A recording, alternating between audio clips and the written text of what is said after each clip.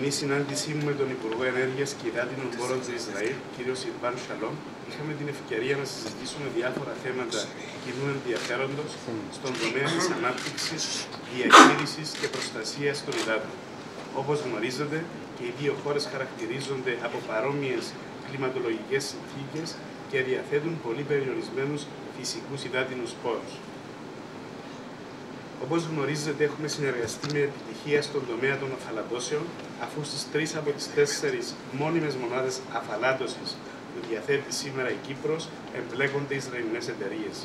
Από σήμερα αρχίζει μια νέα συνεργασία στον τομέα της επεξεργασίας των αστικών λιμμάτων και της χρήσης ανακυκλωμένου νερού για τη γεωργία, η οποία θα βοηθήσει στην βελτίωση του υδατικού ισοζυγίου της Κύπρου, εφόσον οι σταθερές ποσότητες ανακυκλωμένου νερού που θα παράγονται θα τη χάνουν της καλύτερης δυνατής αξιοποίησης. Έχουμε αποφασίσει να επεκτείνουμε αυτή τη συνεργασία, η οποία θα περιλαμβάνει 2 συναντήσεις το χρόνο σε πολιτικό και τεχνοκρατικό επίπεδο.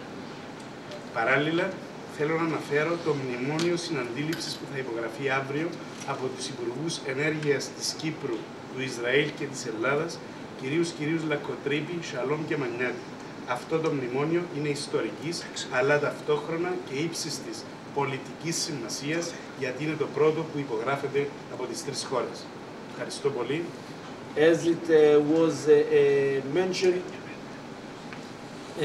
tomorrow we are going to have a memorandum of understanding to be signed tomorrow about energy and water between the 3 ministers from Israel, Cyprus and Greece.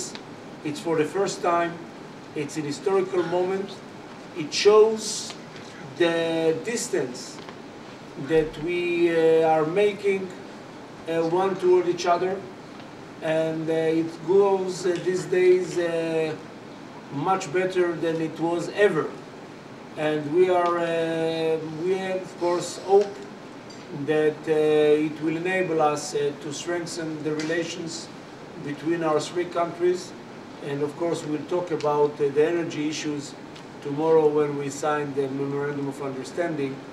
But the fact that we are here, it shows not only that we are working with each other about water, but it's geopolitics, about strategy, about the political issues between our 2 countries.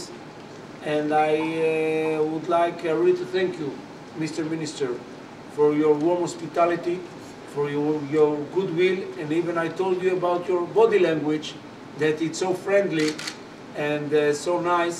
That's something that make it very comfortable for me to be here, and of course to continue with working one with each other in order to develop and to strengthen our bilateral relations.